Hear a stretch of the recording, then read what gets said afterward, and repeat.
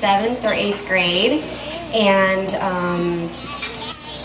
we two became really good friends and built great friendships in high school and had lots of great memories, and kind of disconnected for a few years during the college time, and then reconnected a few years ago, and basically have been inseparable since.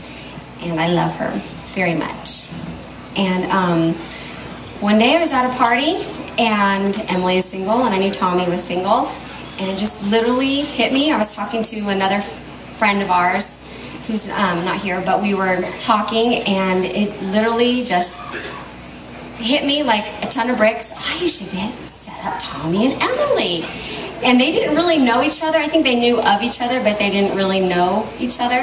And so I set them up.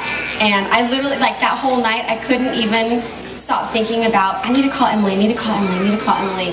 And then I bugged Tommy and I texted him, and he was like, what is she doing?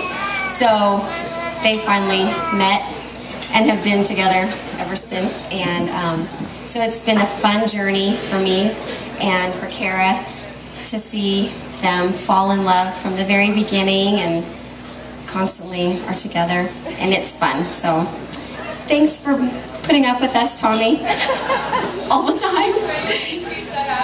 Yeah, oh yeah, I'm pretty good at matchmaking, apparently. So that's my new career. But I love you guys, and I'm so happy for you, and I can't believe this is here. So we love you.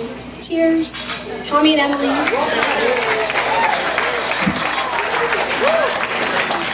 Chris, you're up.